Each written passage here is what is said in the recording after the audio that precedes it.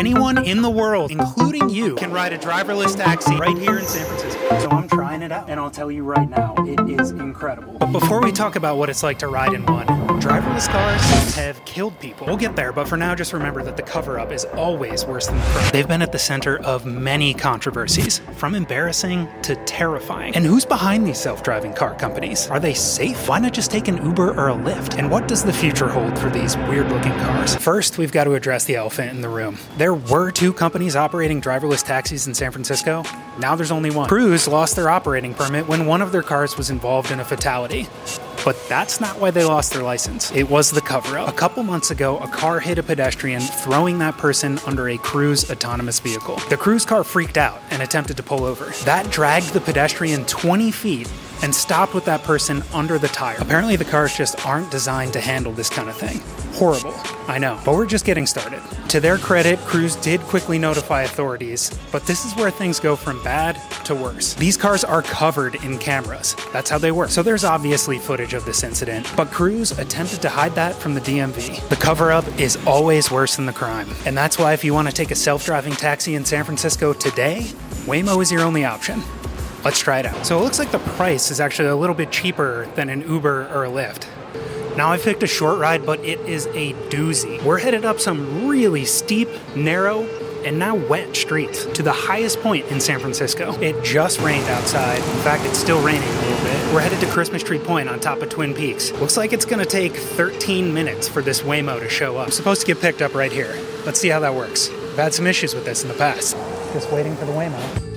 Every Waymo ride starts in the same way, and that's with waiting. A lot of waiting. But if you can put up with that, you will be rewarded. While we're waiting for this thing to arrive, you should know who's actually behind these companies. Cruise is headquartered right here in San Francisco. They're financially backed by automotive giant General Motors. Cruise was started in 2013 by this guy, who previously co-founded Twitch. Kyle stepped down after the whole cover-up thing and posted one of the saddest tweets, or X's, I don't know, that I've ever seen. And now GM is picking up the pieces. That bad news for Cruise is actually great news for Waymo. They started out in 2009 as the Google self-driving car project. You may have heard of Google, the 4th largest company on Earth, and while they're the only game left in town right now, they haven't won the autonomous car market just yet. Some limitations in the way their cars work may open the door for competitors. Looks like my car is almost here, so we'll talk more about what the future holds in a little bit. So you unlock it with the app? Hi, Adam. Weird. Hello, from Waymo. As we get going, just give us 1 minute to cover Heading a to few Christmas riding Tree tips. Point. This feeling is just so strange. I can't even begin to describe it. I can play whatever music I want. I can change the temperature. Nice. I can call support if I need to. I can bail. So far, this thing is doing shockingly well. It's handling these wet, narrow, tiny streets with no problem whatsoever. And these streets are no joke. Let's see what happens if I take off my seatbelt.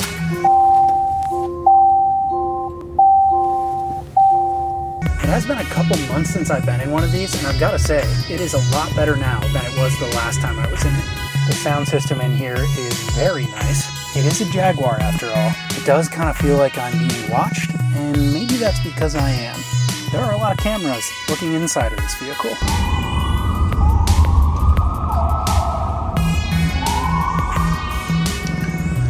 Well, it didn't handle that super well. That's where we're going, up there. The one interesting part of this is we did not take the most direct route here. Maybe that's because it's easier for the car to drive on some of these other roads, but we've taken some pretty tricky pathways, so I don't really know what's going on. Your arrival time is continuously updated. There are plenty of spots to pull over. I guess we like this one? Great. You're here. Please make sure it's clear before exiting. Let's talk about that ride. There are some obvious pros and cons of this thing. First, is it safe?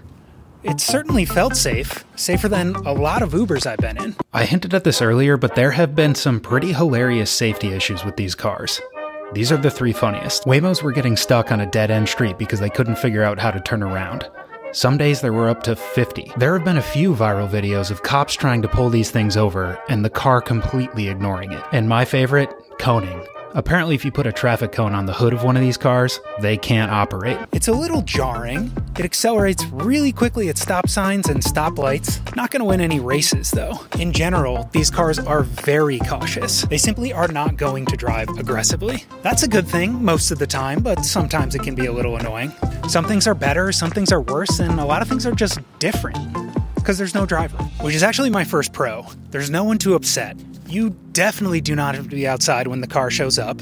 You can take your time getting in and out. You can roll down the windows, you can play music as loud as you want. It's your car. You can do whatever you want, within reason. My next pro is that the price is actually a little bit cheaper most of the time.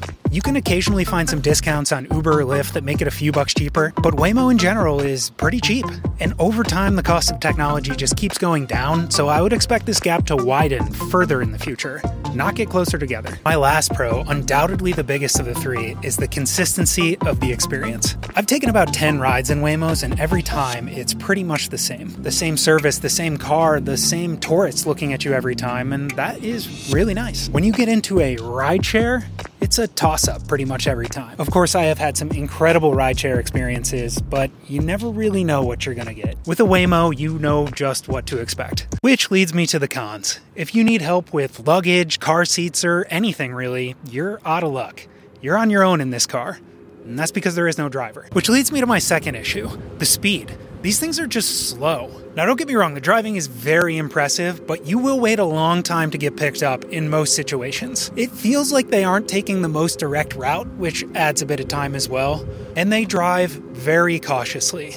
Great for safety, not so great in a city that is known for driving just a touch aggressively.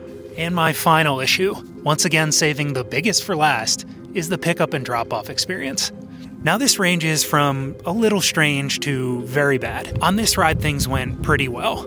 I was picked up and dropped off in roughly the same spot that they said I would be. But I have had some pretty big issues with this. Well, let me show you. There goes my ride. Apparently it didn't like the place it told me. So now I'm chasing it down a few blocks to try to get in the car. There it is.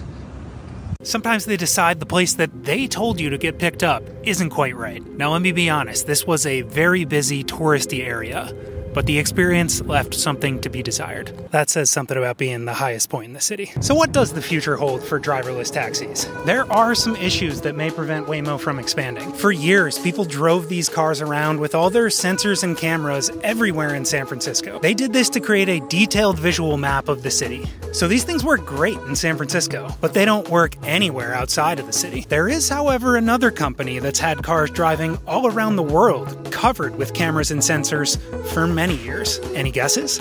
I'm thinking about Tesla. There have also been years of rumors about Apple getting into this market, and Microsoft has been very quiet. And those are two companies with an awful lot of money and talent. But for now, riding in a driverless taxi is just one of many incredible San Francisco experiences. And if you want to see more incredible Bay Area experiences, check out these videos and hit subscribe. Thanks for watching.